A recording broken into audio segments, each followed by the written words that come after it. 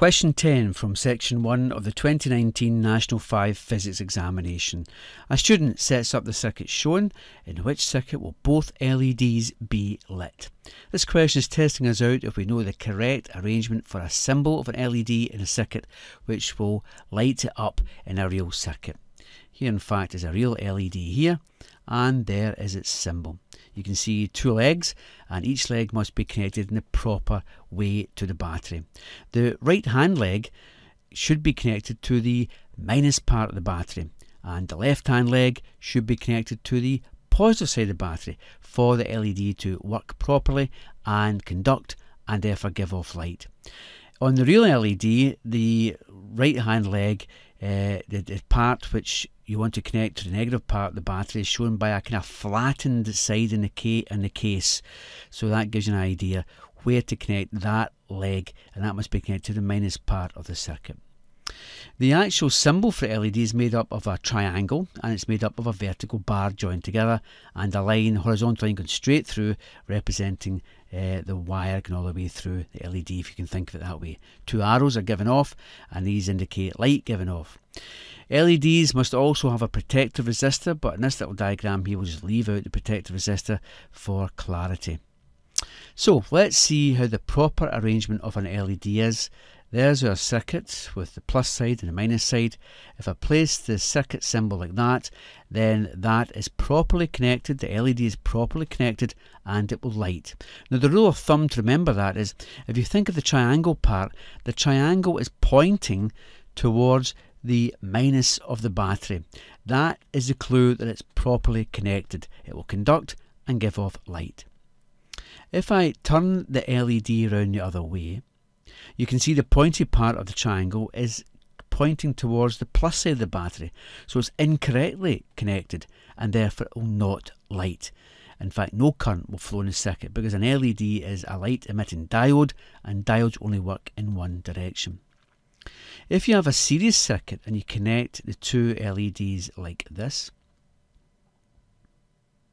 then even though one of the LEDs, this one here, has got the pointy part of the triangle connected to the minus part, is correctly positioned, it still won't light because its partner here, the pointy part of its triangle, is connected to the plus side.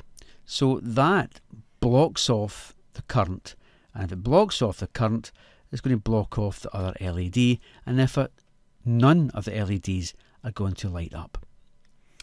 Now if we go back to our circuits then, the very first circuit is in fact a parallel circuit, but you can think of the parallel circuit as made up of two branches, first branch and the second branch. So just check the LED in the first branch to see if it's properly connected.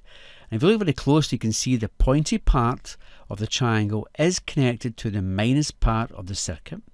So therefore it's properly connected. So that LED, if I can colour it in green say, will light up because it's in a separate branch from the other one. If we look at the other branch, we can see that the pointy part of the triangle is pointing towards the plus side of the battery, which means it's not going to light up. So that one there is not going to light up. So we can call that a blocker. But because the first LED is in a separate branch, then that LED is going to light up. Now let's look at circuit B. Let's look at the top LED. The top LED, the pointy part of the triangle, is connected all the way through to the minus part of the battery. So that is connected properly. But the bottom LED here, the pointy part, is connected to the plus side of the battery. So that is going to not work. It's going to be a blocker. And because that's blocked, and because it's a series circuit, then the other LED is going to be blocked. So none of those LEDs are going to light up. If we look at circuit C, let's look at the top LED. The pointy part is connected to the plus part of the battery, therefore it's not going to light up, and it's going to block the electricity going to the other LED, even though it's connected in the proper fashion, pointy part to negative part.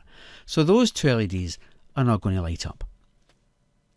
In circuit D, if we look at the bottom LED, the pointy part is connected round again to the plus part of the circuit, therefore that is going to be a blocker. It's not going to light up. it's connected the wrong way, and the top LED, the pointy part, is connected to the plus part of the battery, so that's going to be blocked anyway, so none of those LEDs are going to light.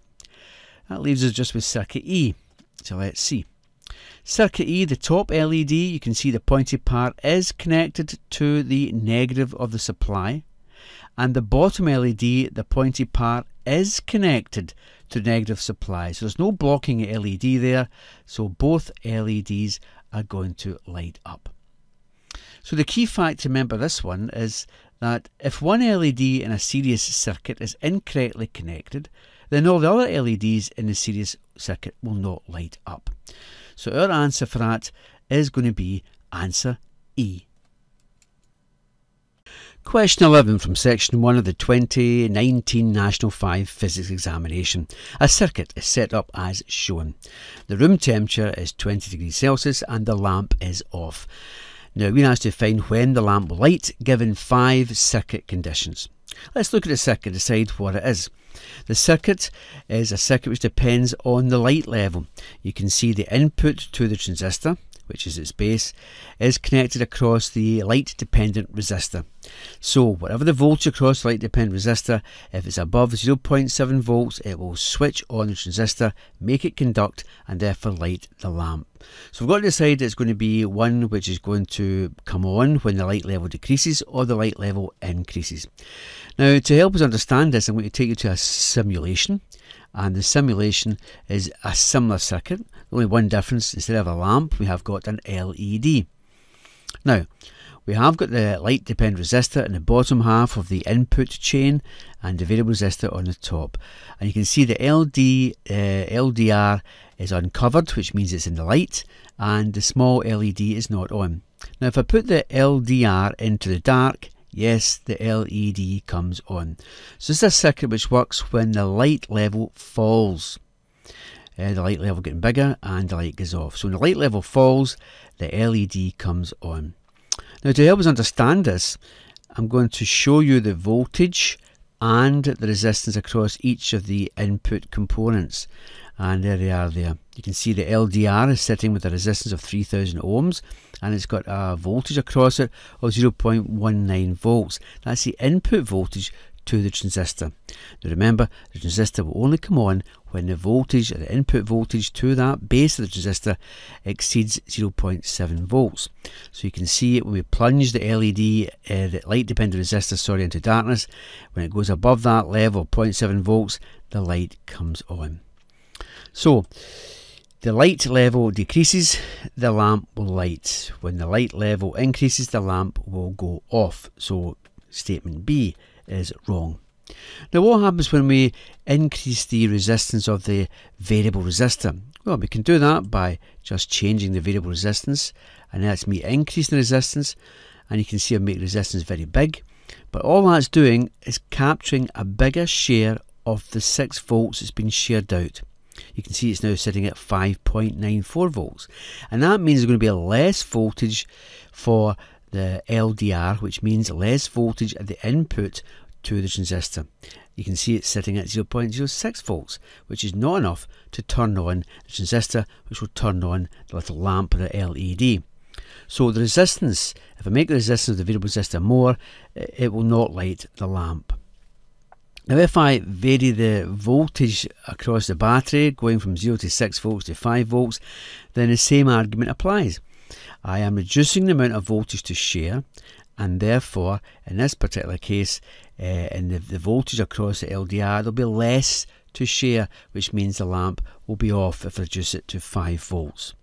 And the final one, what about the temperature of the circuit?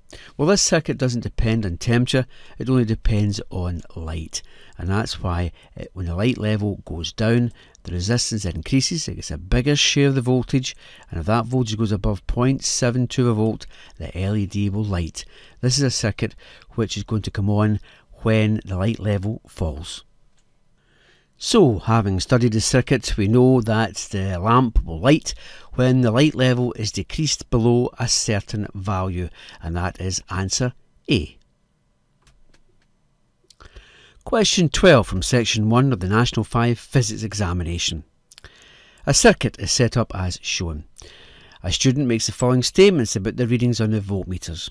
Now the circuit comprises of 3 resistors, R1 and R2 and R3. R2 and R3 are in parallel. And we assume, since they're all different names, R1, R2 and R3 are all different valued resistors. Now our statements are the following. The student makes a statement 1, V1 equals V2. And statement 2, voltmeter 2 reading must equal voltmeter 3 reading. And statement 3, voltmeter from the supply, the voltage from the supply should equal V1 plus V2. Now, in order to do this question, it's good to practice on the PHET site and get an idea of the different circuit rearrangements.